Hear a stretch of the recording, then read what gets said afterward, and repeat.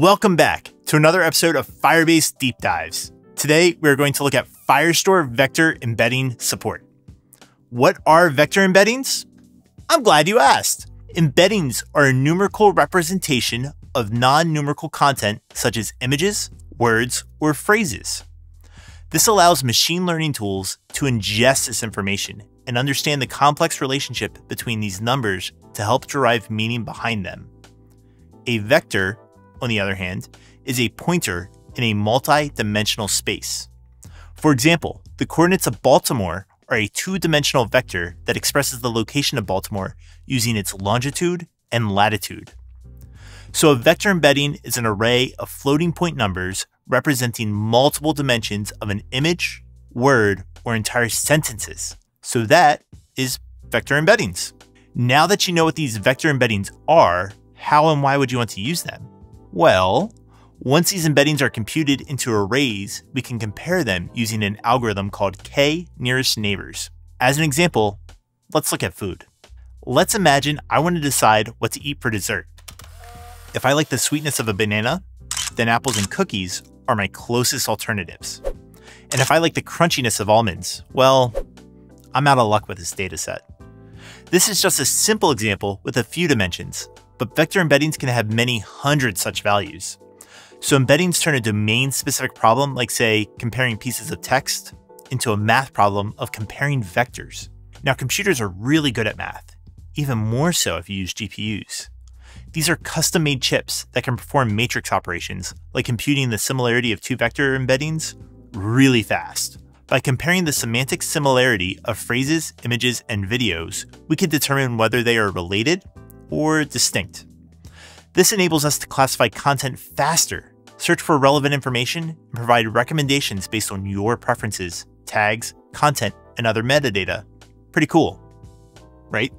Now that you know what vector embeddings are and how to use them, let's generate some. Here's my Cloud Firestore event-driven function. It generates the latest embeddings anytime some review text is updated. First, I listen to the on-document written event on my reviews collection. I then grab the before and after text value from the document to compare them.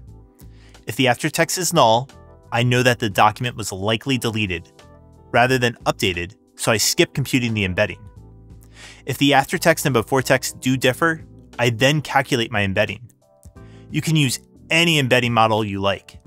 In my case, I'm using Embedding Gecko from Vertex AI. There's a documentation link below that explains how to use it.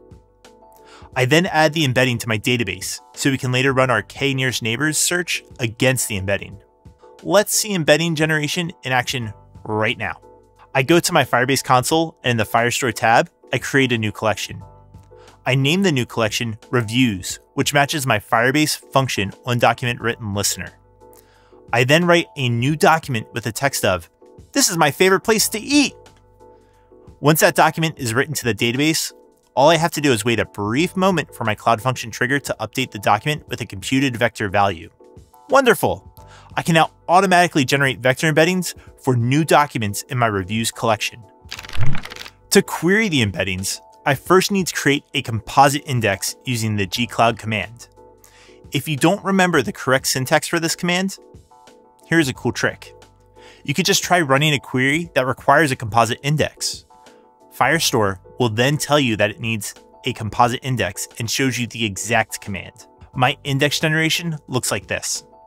I need to specify the collection and the dimensions of my vector embeddings field.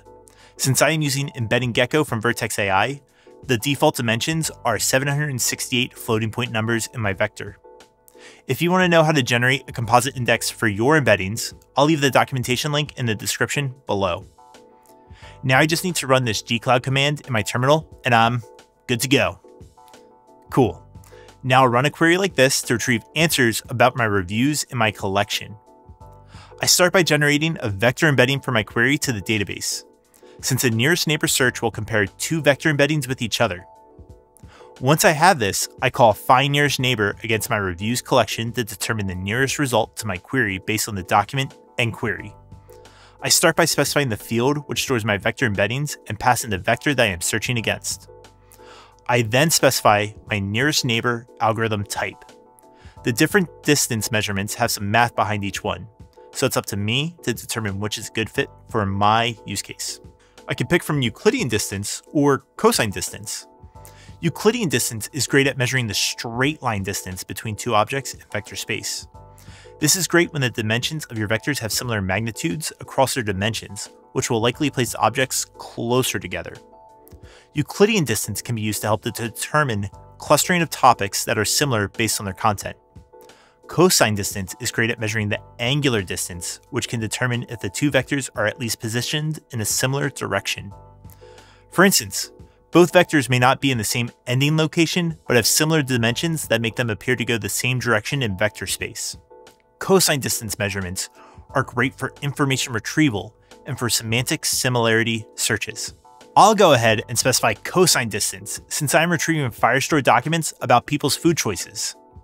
I'll also limit my results to the top 100 nearest neighbors. Finally, I specify a distance threshold, so all my results must be within a certain distance of my query. This can vary for each type of query you make, so you can optionally specify this. As a check, I also optionally specify the output distance result field. This allows me to confirm whether my distance results make sense for my use case. Let's run this code snippet and check out the results. As you can see, the results show that as the review text moves away from specific food items, which is what my query into the reviews was about, the reviews show a further distance in the nearest neighbor search, showing that they are less similar. Using vector embeddings with k-nearest neighbor search is the foundation to building retrieval, augmentation, generation, or RAG applications.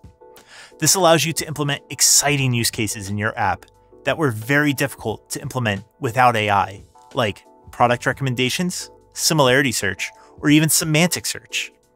If you want to learn more about building apps that can fully take advantage of vector embeddings in Firebase, check out some of our docs on GenKit, Firebase's generative AI framework for building apps.